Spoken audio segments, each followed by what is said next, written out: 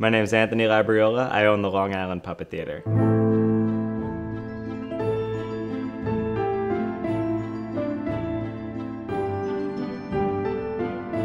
The Long Island Puppet Theater was first established back in 1998 by the previous owners, Roman and Elisa Valdez. It was a puppet theater, museum, a little bit of something for everybody in here. We used to have a museum section filled with puppets from all around the world, puppets ranging from hundreds of years old to even some recent productions. I saw my first show here in 1998 for a friend of mine's birthday party. I was no more than 7 years old, and I absolutely fell in love with puppetry and theater, and from that point on, I kind of told myself that's what I want to do. I guess what I love most about puppets and puppetry is that it's just this world of unbridled fantasy. There's no holding back. The bigger and the more exaggerated you are, the better. And I think kids are more drawn to that because it's fun, it's exciting, and it really works with their imagination and their style of play.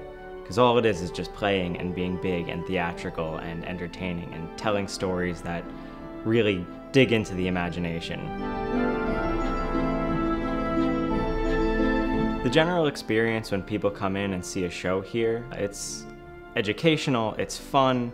What we try and do is we begin each of our shows with a tour of some of our puppets from around the world and some of our historical puppets. And we get the kids involved, teaching them a little bit about the history of puppets, what kind of different puppets exist. And 9 times out of 10, you'll find that the parents are really receptive to that as well, and they're jumping in and guessing the age of puppets and where they come from, what kind of puppets they are. Maybe they've heard of them before, maybe they remind them of a puppet they've seen on TV at some point in time.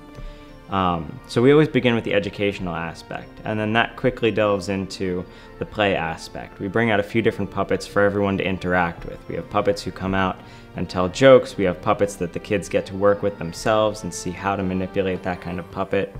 And then comes time for the show. They come into the theater room, they sit down, they relax, and they enjoy the story that's unfolding in front of them.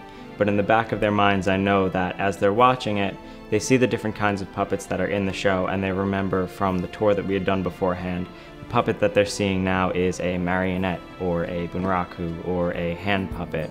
To get somebody in here who's not necessarily interested in puppetry, it's really about convincing them that it's more than just puppetry. It's about the storytelling. It's about viewing storytelling in an art form that isn't really well known. I mean, we're one of the last standing brick-and-mortar puppet theaters on Long Island and one of very few in the United States. So it really is a one-of-a-kind experience, and if for no other reason than to have that experience, this is the best place to do it.